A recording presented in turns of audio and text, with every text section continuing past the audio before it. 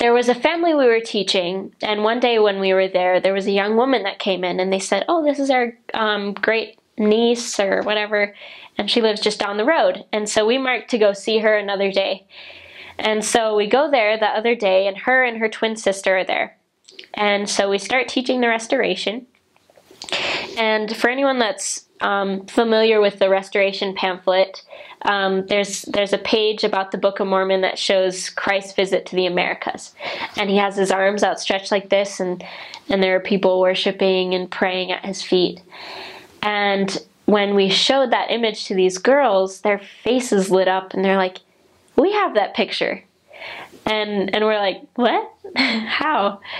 And we were just thinking, like, oh, maybe a few years ago some elders gave them the same pamphlet and they've seen it before or something. And they're like, no, we have it on our wall. And we're like, what? Are you serious? And now we're thinking, like, okay, they got a pamphlet, they tore the picture out and like taped it to the wall or something. And they're like, no, come on, come see, come upstairs with us. And they're pulling us up the stairs, and we're coming up. We have no idea what to expect. But as we reach the top of the landing, we see in front of us the whole wall, like 15 feet square, like the size of this wall, is painted a lifelike replica of that painting, hand painted. And we just stand there, we're just absolutely dumbfounded, awestruck. We're just like, what are we seeing? How is this happening?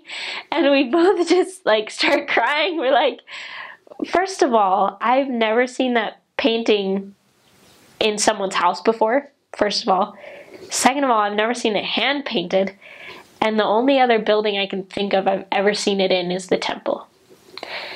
And so it was just a very sacred experience for me to see that. And basically we ended up asking them how in the world they have this picture of Jesus Christ in the Americas on their wall. And they said that indeed several years ago the missionaries had dropped a pamphlet at their house, and their dad was leafing through it, and he just became so enamored with that picture, and it spoke to him. And to the point where when they got their new house, he paid someone to paint a life-size mural on the wall. And you can just imagine how elated we were about that. And when we got home, we had to record a video about it. We're just like, we can never forget this miracle. God loves this family, you know, and we just loved that family so much, and we kept teaching them, and just amazing. I know that the Lord can speak to people through the Spirit. I know that miracles happen, and man, I will always revert to that. And I got a picture with my companion that day of that mural, and have it up on my wall to remind me that the Lord is conscious of everyone. He speaks to us through the Spirit, and that this is His true church.